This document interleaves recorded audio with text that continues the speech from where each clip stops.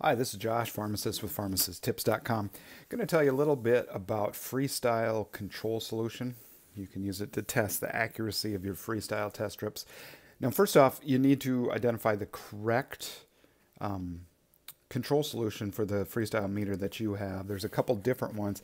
They both, I had a local pharmacy order these for me. They both run about $8 for a box, and each one has the high and low control solution in it.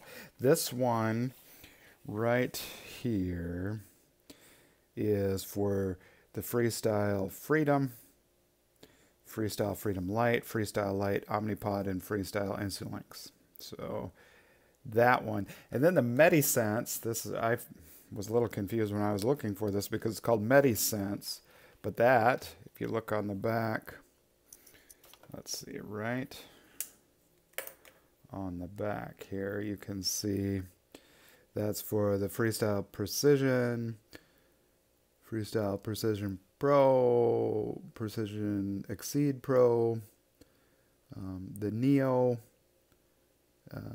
This can also be used for Relion Ultima and Optimum glucose control solutions. This also works with the FreeStyle Libre 14-day reader, which is a continuous glucose solution, but it also has a test strip device in it, so you can use it to test the accuracy of that. But I have a FreeStyle Precision Neo that I'm going to demonstrate in this video, so the MediSense is the one that I want to use. You want to be sure to check your owner manual or make sure that your meter is listed on the control solution.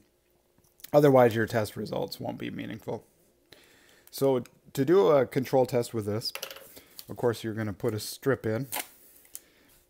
And when, good question is, when should you do a control solution test?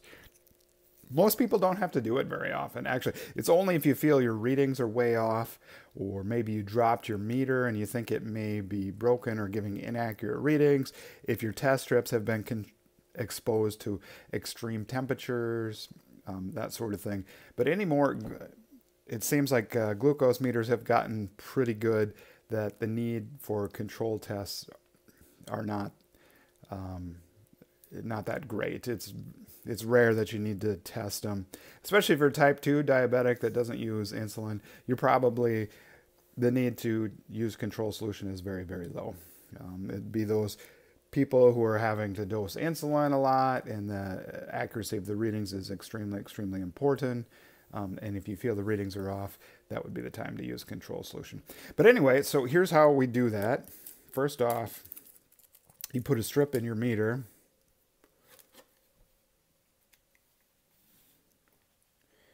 Now, once you get the strip in, you're going to want to hold down the button on the left front, because we want to flag this as a control. See that little check mark shows up?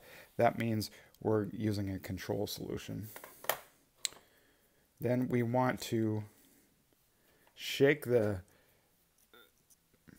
control solution bottle well, and then it's applied to the white, that little white portion at the bottom of the test strip, like that.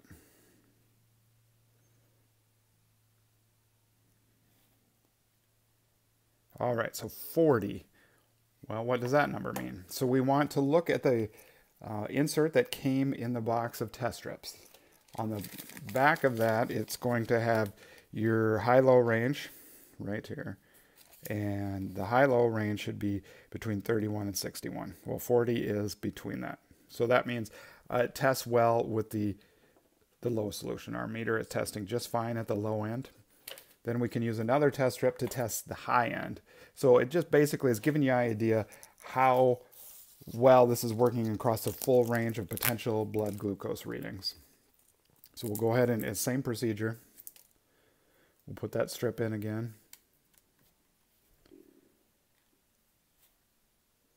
And again, we want to hold that down. We signify that as a control solution test, so it's not calculated into our average blood glucose readings, and we don't get it confused with actual readings that we've had.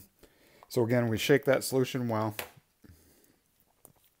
We want to apply it to the little white portion at the bottom there. See if we can get that in focus. Yeah, right there. It's just applied on the end of the strip.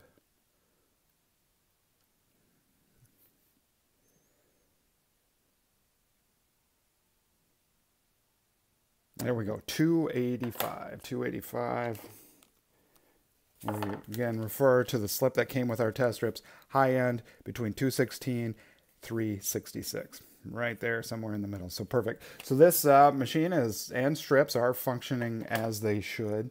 And we were able to confirm that with our control solution. Go ahead and ask any questions about the control solution in the comments that you may have. And now again, most likely your pharmacy, if you would like this, your pharmacy would have to order it. It's not often kept in stock, as the need for control solution has seemed to decrease as the accuracy and reliability of blood glucose meters have improved. But go ahead, ask any questions in the comments below, and I'd appreciate it if you'd like and subscribe to my video if you like videos like these. Thank you for watching.